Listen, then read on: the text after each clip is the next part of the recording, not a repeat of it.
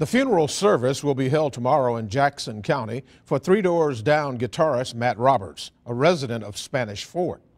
Tonight, News 5 talks with Matt Roberts' father and his friends, and we discover that Matt was embarking on a new type of music career when he died. Daryl Roberts plays the piano. No, it sounds funny, but I just can't stand it. Sings a song and works through his grief.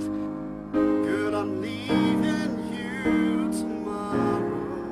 In the same Mobile recording studio where his brother Matt did his final musical work. Matt had mostly given up performing several years ago, but he was back in the studio at Dauphin Street Sound this summer, producing a compilation of local artists on his Origin record label.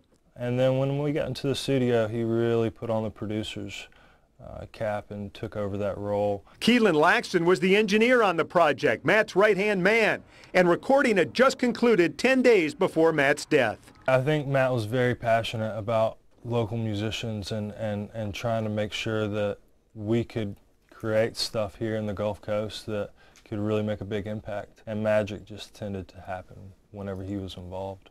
But he told me, he said, you know, Dad, he said, I think producing is that's what I'm going to do. Matt's dad says his son had a bright future ahead as a producer. He says his parental instinct told him that more than 15 years ago when he saw how his son worked with producers on the very first Three Doors Down album. I saw the way he interacted with them, and he worked with them and changing and doing this and doing that.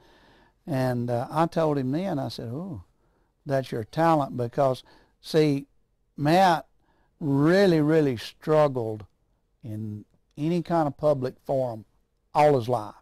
And to go on stage, he was absolutely terrified.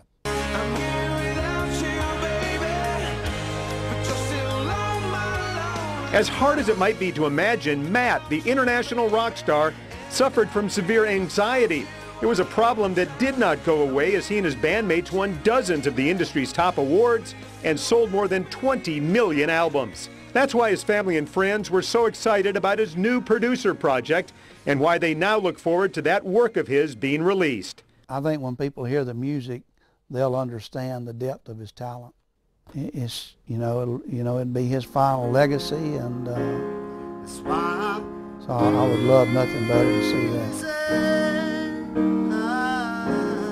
Peter Albrecht, News 5.